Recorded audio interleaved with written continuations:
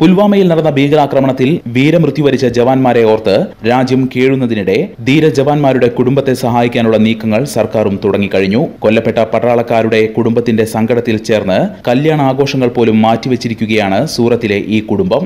സർക്കാരിനൊപ്പം തങ്ങളാൽ കഴിയുന്ന സഹായം ഈ സേട്ട് കുടുംബം നൽകിയിരിക്കുന്നു.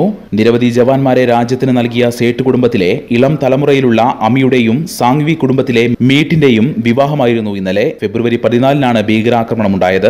ഇതേ തുടർന്ന് വിവാഹ ആഘോഷങ്ങളെല്ലാം കുടുംബം നിർത്തിവെച്ചു. ചടങ്ങുകൾ വളരെ ലളിതമായി നടത്തുകയും വിവാഹ സൽക്കാരത്തിന് നീക്കിവെച്ചിരുന്ന തുക സൈനികരുടെ കുടുംബത്തിന് നൽകുകയും ചെയ്തു. 11 ലക്ഷം രൂപയാണ് വീരമൃത്യു വരിച്ചവരുടെ കുടുംബത്തിനായി നൽകിയത്.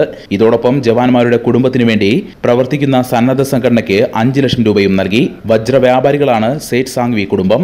ആഡംബരപൂർവ്വം നടത്താനിരുന്ന വിവാഹ ആഘോഷങ്ങളാണ് ഇരുവരും വേണ്ടെന്ന് വെച്ചത്. നേരത്തെ ഭക്ഷണത്തിനും വിരുന്നിനുമുള്ള ഏർപ്പാടുകൾ ചെയ്തിരുന്നു. കാറ്ററിംഗ് സർവീസ് ഏറ്റെടുത്തവരും കുടുംബത്തിന്റെ തീരുമാനത്തിനൊപ്പം നിൽക്കുകയും തങ്ങളുടെ നഷ്ടം കണക്കാക്കുന്നില്ലെന്ന് അറിയിക്കുകയുമായിരുന്നു.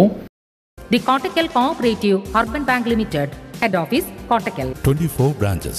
Bound to generation since 1937. Seenat Silks and Sarees, Metro Plaza, Thiru Road, Kottakkal.